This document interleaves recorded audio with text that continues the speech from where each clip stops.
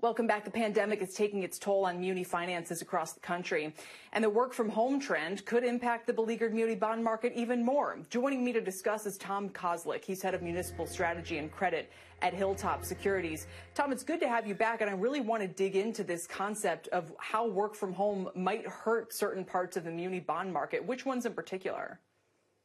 Yeah, so let me be clear on the work from home concept. The first thing is, frankly, I'm seeing all the polling and data and results that are saying that there are all kinds of people who like working from home. I think that in the near term, that there are going to be companies who are going to allow folks to work from home. I think that it's going to be more of a temporary situation, temporary meaning something that could very well last for the next 1 to 5 years.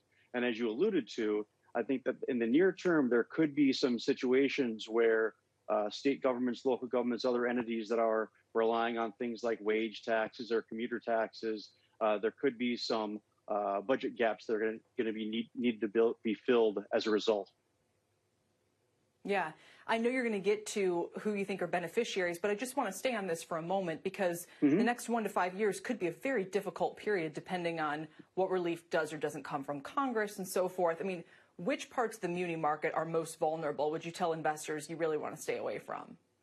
So I wouldn't necessarily say that I'm telling folks to necessarily stay away from certain situations or certain entities, but I think that some of the larger entities on the coasts and a combination of California and New York, some of the larger cities and on the coasts are going to be impacted negatively.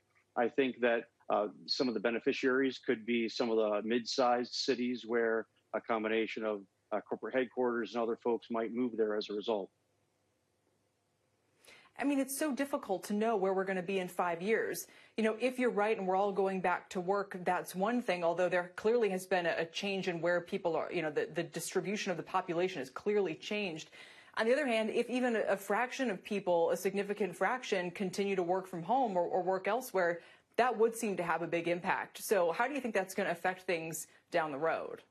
Yeah, I think that one of the things that's happening is that a lot of the trends that we saw occurring already are just being accelerated. I think that one of the big changes that we've seen in this time period versus 20 years ago after 9/11, when folks started to move out of, say, the New York City area, technology is a lot better now. And that's one of the reasons why I think that people believe that in the, not only in the next couple of years, but even in the medium and long term, they believe that they're going to be able to do their jobs, for the next 5 or 10 or 20 years remotely. Well, I think that what's going to end up happening is after companies allow workers to feel safe when things get, when we finally get on the other side of this, I think that, individual workers and companies are going to, remember and or realize that one of the big reasons that we jam ourselves into cities is because of the concept of human capital.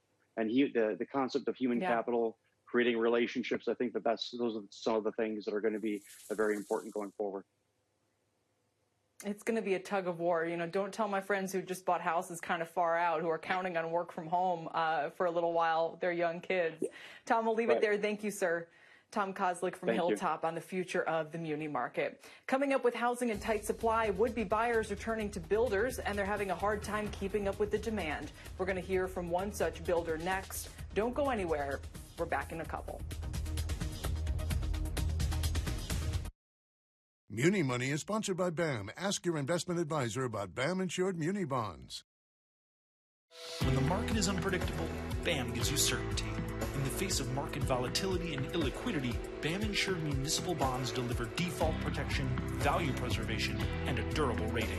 BAM. Build America Mutual.